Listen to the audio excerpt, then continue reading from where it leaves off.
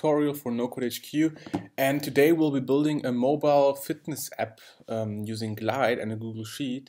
So basically this is going to be an app, let's say if you're a personal trainer or another kind of fitness instructor, you can create your own app base that you can share with customers, and you can basically set all the training plans and basically the instructions for what your customers should train and how they should train.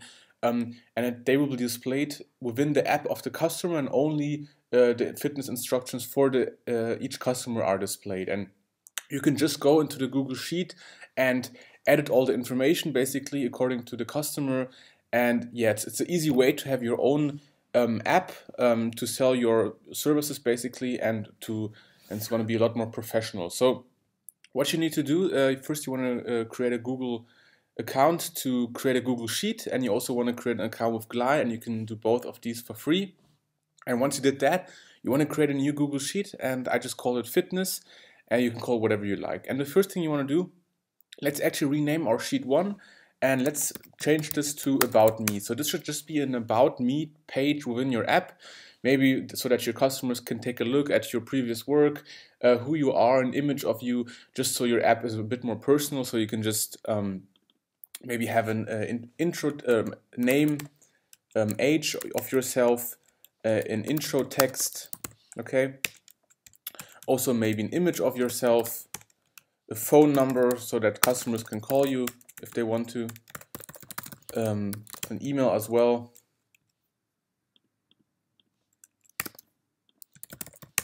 An email, okay, and let's just fill that out. We just want one row here with data because it's just going to display your information because you're the trainer. So I'm just going to say Noel, an age, I have been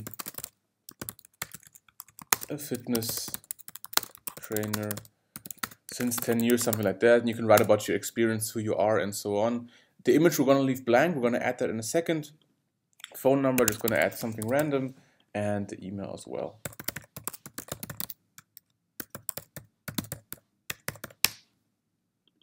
Okay, the next thing we want to add is the workout. So basically what we want to do, we want to add another sheet, and we're just going to call that sheet workout, okay? And this should basically display an individual workout that you create for a user, okay? And what you want to do, you want to now add the fields that should be part of a workout. So maybe give a workout a title, of course, the detailed description, or however you want to call it. This is where you will write exactly what your customer will have to do. You can add an image if you want that. What is important, we want to add the date and time. We will use that to filter within our app, so date and time, okay? Let's actually format that to the date and time. So where is it? Date and time, like this. Very important also, we want to add the user email. So this will be your means of differentiating between your individual customers, because your customers will have to log in with their email, okay? And they will have to share their email address with you first. And every time you create a new workout plan, you just have to enter the email of the user for whom this workout is, and only he will be shown his own workout. And we will use this field basically to filter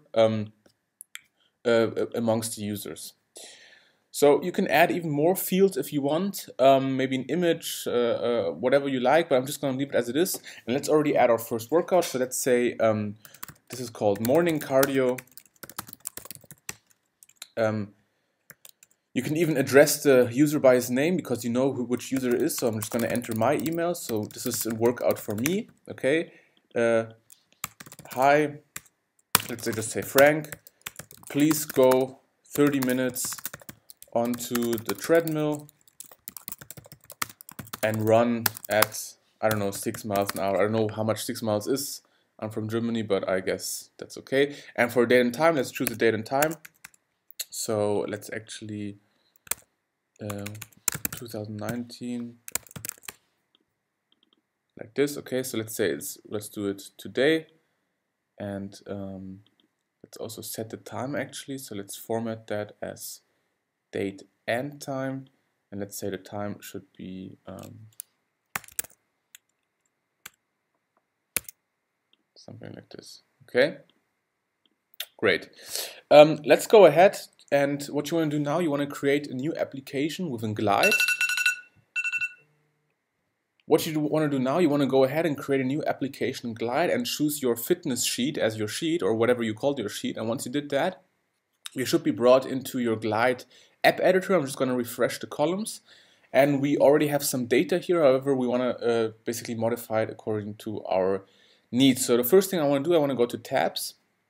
And let's actually reload the sheet here. Okay, and as you can see, we have our sheet 1 and our workout sheet. What I'm going to do, I'm actually just going to drag the workout sheet here. Okay, on sheet 1, I'm going to rename it to About Me. As you can see, it's the source is the About Me sheet. You can add an icon, maybe something like profile, like this. Okay, and for the workout, let's maybe add an icon which is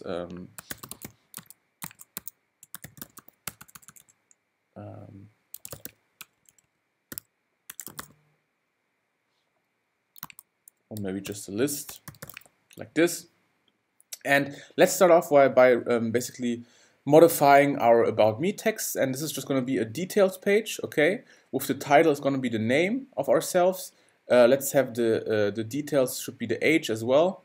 The image should be our image, which is currently blank.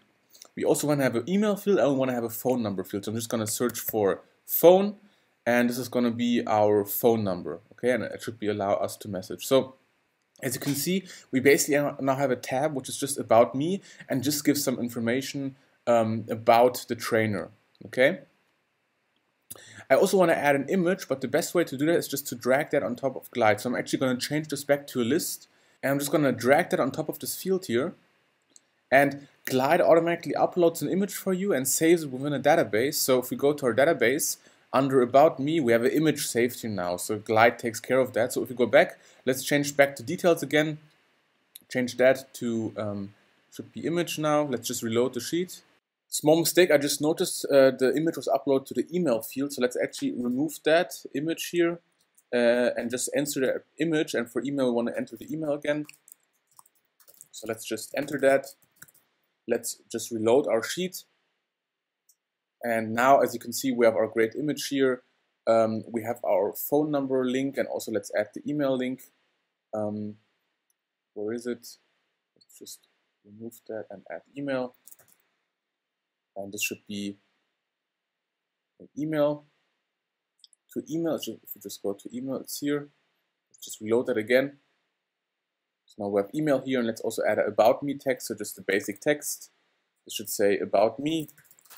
And this should be our intro text. So we have a nice, basically, About Me page where customers can see information about you and contact you if you want. Now to the more important part, the workout tab. And what we're going to do here, basically, first of all, we want to define the privacy setting of our app. So I'm going to go to settings, and under privacy, I want to say the sign-in method is public with email. So everyone who gets access to this app, so everyone with whom you share a link to your app, will be able to use it. However, he or she will have to log in with their email. So every user, after using your app and logging in, will be assigned an email. And that's going to be quite important now, because we're going to say, okay, first of all, the style of the workout tab is going to be of calendar. So we want to have a calendar of when the workout should be. But now the important part is we want to sort by the signed in user, by the user email. So what does that mean? When a user uses your app, everyone will be able to see this About Me page. Under workout, we will have a lot of workouts for various different people. What is important is that only your customer should see his own workouts, of course. And we're going to do that by filtering using this email. This will be the email with whom the user logs in, and only this customer, this user, will be allowed to see his own workouts. Okay? So as you can see, I'm filtering by user email. Okay? And if we go back to workout, I actually meant workout here. I entered your user email. If I'm going to change this to just a random email, okay, and we go back to Glide, just reload the sheet, you will see the user does not have any workouts here because this is not his workout. This is the workout of the user test@tets.com, and we are actually this user because we're going to log in with this email, okay?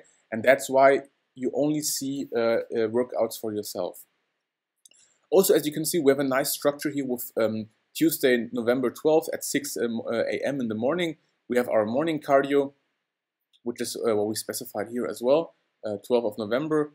You can choose the date and time. And let's just click on that. And as you can see, we have quite a nice structure here. So we have a title here. Let's also add an image as well, same as before. Let's remove the basic text image. The date and time is important. Let's remove the email. We don't need that. And yeah, that's basically it. So we have the title here of the workout, morning cardio. Hi Frank, please go 30 minutes onto the treadmill and run at 6 miles per hour. And yeah, we can have the image field as well. I'm just gonna copy our image here and paste that here. So we go back now, reload the sheet. We have an image here as well. So let's just copy this workout here, just create a few new ones. So let's say this is morning cardio. Let's say this is fitness training. Let's say this is yoga and this is football, okay? Let's say this is the workout plan for this user, okay? And you can define when and where. So maybe that's on the 13th. Like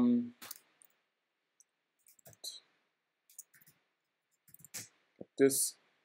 I'm going to drag that down. That's on the 14th. That's going to be on the 15th, and that's going to be on the 16th. So we just reload the sheet now, or we have already. Let's reload it. We have a few workouts, and only 2 are displayed. Let's check why. Oh yeah, we have a small issue here. I forgot to sort the data. So basically the title, of course, should be the title. The when should, of course, be the date and time, okay? And we want to order by newest first, okay? Or actually oldest first, which are upcoming first. So now, as you can see, it's nicely structured. On the 12th of December at 12:10 p.m., we have our morning cardio. The next day we have morning cardio again. Then we have fitness training at 12:10. You can change the time. So for example, let's say fitness training should be actually at 10 in the morning, like this. And if we just go back, reload that, you should see now it's 10 a.m. fitness training.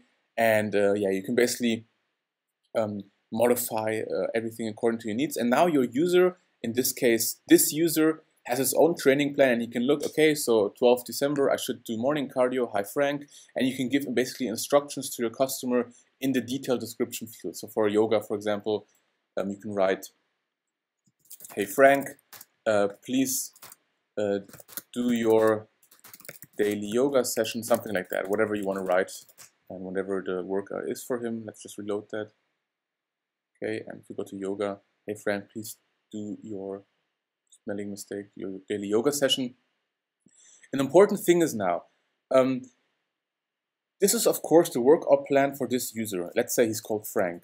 It can of course be that you have several customers, and that's why we built this app. And what we're going to do now, let's say you have a new customer, she's called Anne, and you can do the same thing now for Anne. The order actually doesn't matter, you just basically create a workout as well. I'm just going to copy that.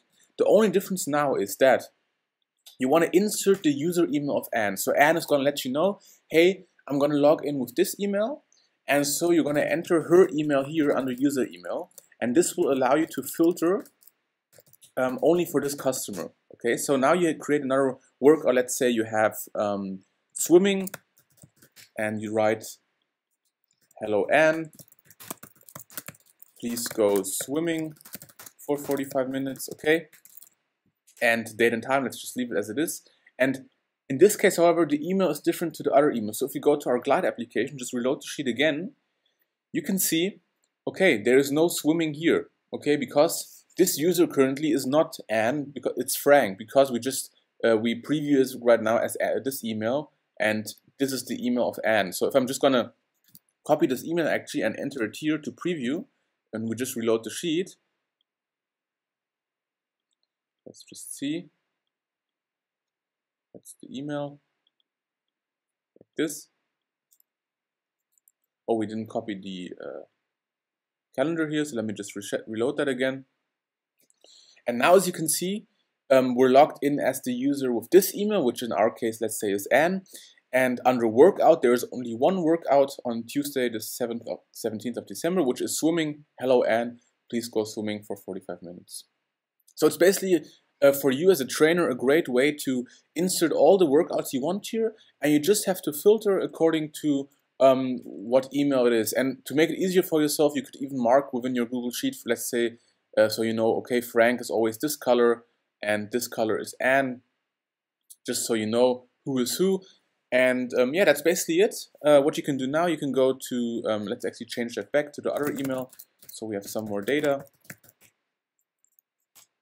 Okay, so we have our nice workout here with all the instructions and the date and time. Let's just go to settings now. You can change the icon of your app. I'm going to change it to fitness maybe, or sports, like this. You can change the color of all these accents here. Change the style, the theme, make it dark mode if you want. Or pure white if you want that. Let's actually leave it in dark mode, that's quite nice. You can change the name and so on. The privacy you have to leave at public with email, otherwise this won't work.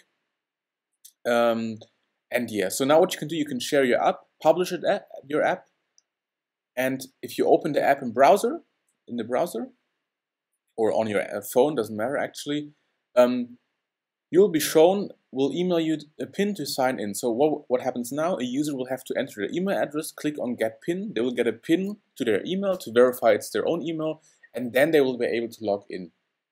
And so a user is assigned the email address with which he logs in, and therefore basically we can use this field to filter for the currently logged in user. I hope that's clear. Actually, it's quite simple.